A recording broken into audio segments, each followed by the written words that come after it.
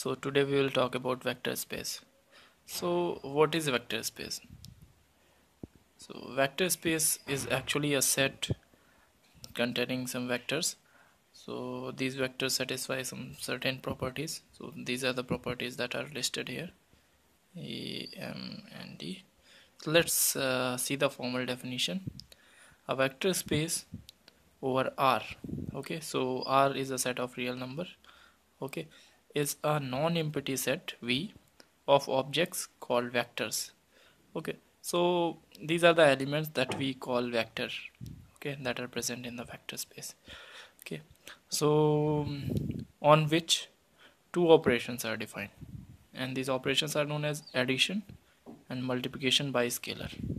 Okay, so on the vectors, on the elements of V, we define two operations, addition and multiplication by scalar, in such a way that they satisfy following 10 properties.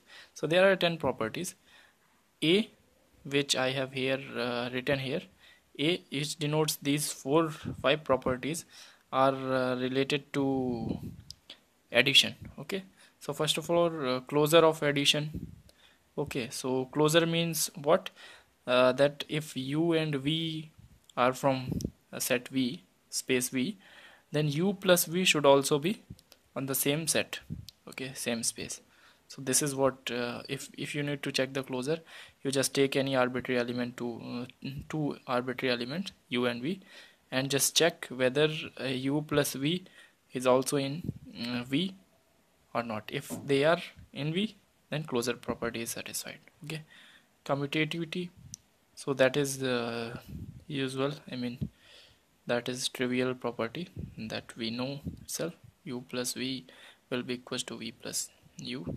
Associativity for addition, that is also we know for all elements U, V, W, they should be associativity, they should be associative with respect to addition.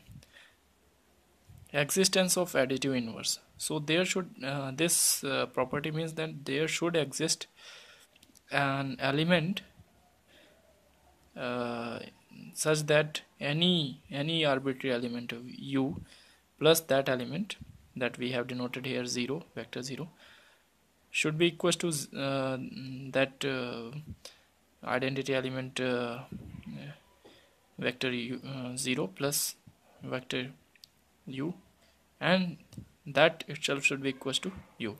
So that is basically like 0 in real number. So this is what it happens, and that should be true for all U belongings to V.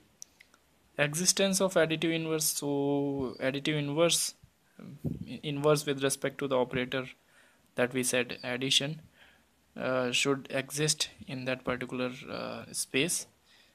So for each element U, we should have an element U dash such that U dash plus U is equals to U plus U dash should be equals to identity element. So in this case, U dash will be equals to negative of U. So if we take real number, okay, as space, closure for a scalar. Okay, so now there are 3 properties that are related with multiplication, so we have marked them with M. So we have divided them so that you can learn these things easily. Okay, because these are 10 properties, it will be difficult for you to grasp each and every property. So here multiplication may in multiplication, 1, closure of for a scalar multiplication, so it should also be closed with scalar multiplication. So here R belongs to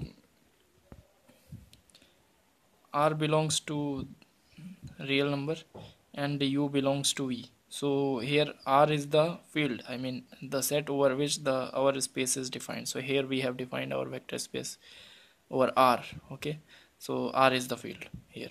Okay, so R belongs to field R. Okay, and U belongs to V.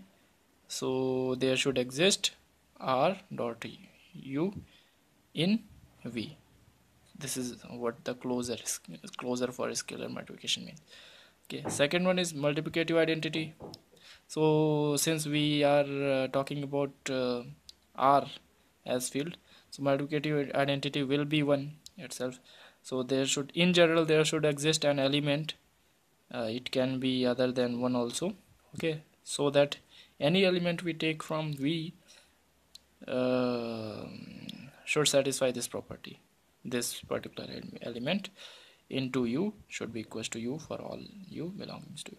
So this can be anything, it just depends on the field, okay, it should be there.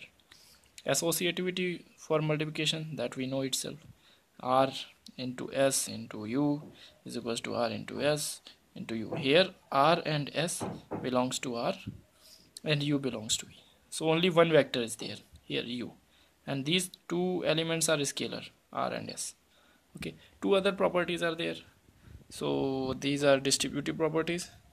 First distributive property, R dot U plus V should be equals to R dot U plus R dot V for all R in R and for all U and V belongs to V. So these are the general arbitrary terms, okay.